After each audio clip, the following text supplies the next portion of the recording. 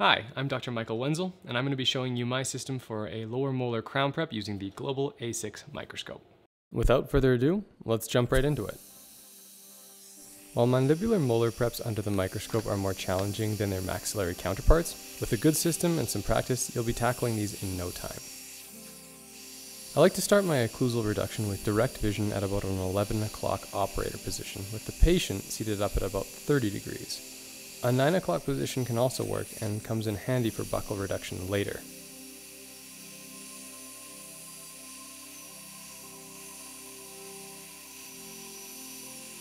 I use a modified rubber dam for macro retraction of the tongue and cheeks.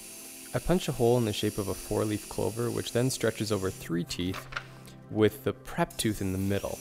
The clover shape maintains your access to the buccal and lingual margins while still keeping the tongue and cheek out of your way. This makes learning the microscope far easier.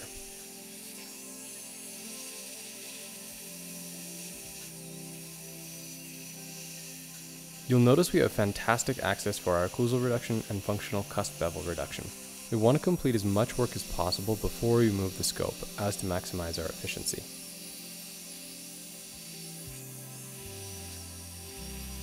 With just one hand and my nose as a fulcrum, I can move the scope easily into position for our lingual bevel reduction. This is where the global scope shines. I own multiple brands of scopes, and my global performs the best in this regard by far. Now I shift the scope into position for optimal indirect vision. The body of the scope should be perpendicular to the floor, or even with the bottom of the scope tilted slightly back towards you, as seen in this photo. This creates more space for your mirror, while increasing the distance between the mirror and the tooth, which reduces splatter on the mirror. Having the patient parallel to the floor improves access even further.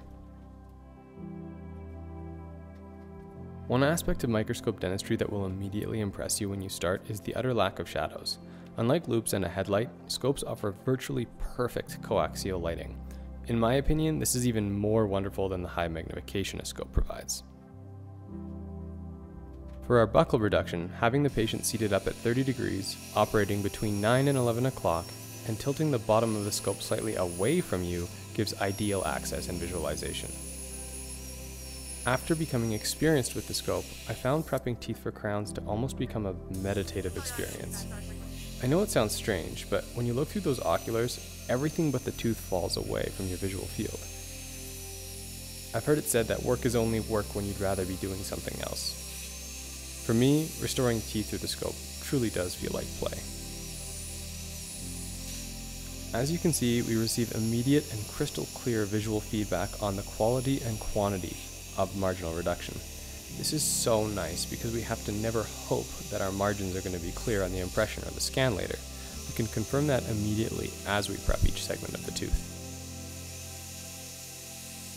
For lingual reduction, I ask my patient to turn their head to the right, and I may even tilt the bottom of the scope slightly in the same direction. This gives us ideal access.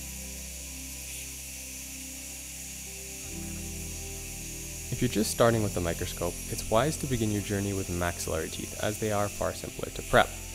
In a moment, we'll be shifting to indirect vision to connect our margins, and typically dentists aren't as comfortable with a mirror on the lower arch as they are on the maxillary.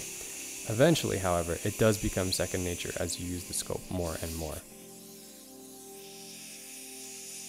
Again, a horizontal patient and the bottom of the scope tilted slightly back towards you gives you an ideal view.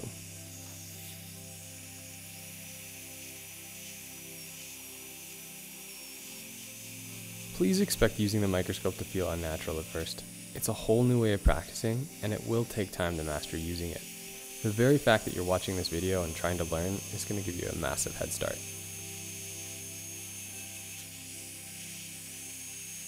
We can also use a microsurgeon stool with armrests to support the gross motor joints.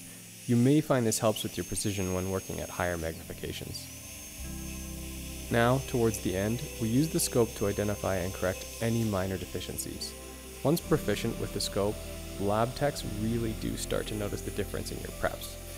This really comes down to having the visual acuity to spot imperfections as they occur or during refinement, as opposed to finding them on the scan later.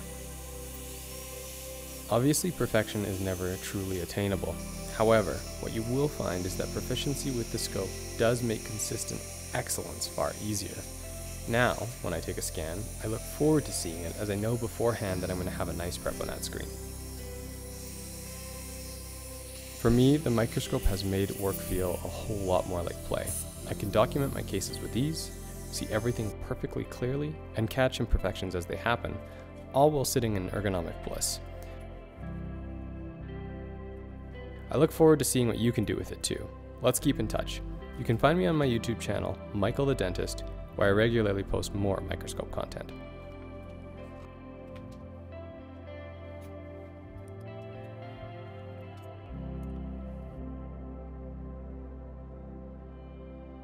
Just look at that shadow-free lighting. Even the trough between the margin and the gingiva is lit up. As you can see, our scan is simply a low-res version of what we saw through the scope. If our prep looks good under the scope, there won't be any surprises on the scan.